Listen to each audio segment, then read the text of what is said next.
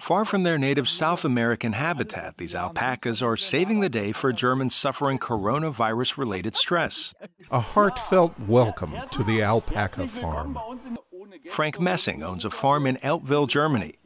On it live more than 100 alpacas and llamas working as therapy animals.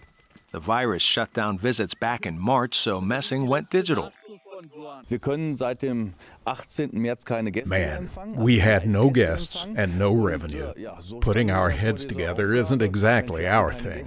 So we developed a platform with a digital company where people can book our animals for video calls. Messing says the animals radiate calm, making them popular with therapy groups. If you look Joanne in the eyes, you become calmer. Stress isn't the order of the day, and that comes through in video calls. Calm down. Just relax a bit. Messing's video conferencing IT manager, Stefan Nachtsheim, says the new normal of online everything brought this idea to life. My friend's daughter is taking classes and language lessons online, so we said the alpaca farm could also work.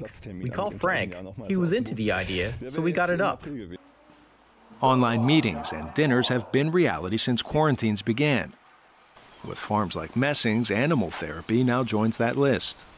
Arash, Arabasadi, VOA News, Washington.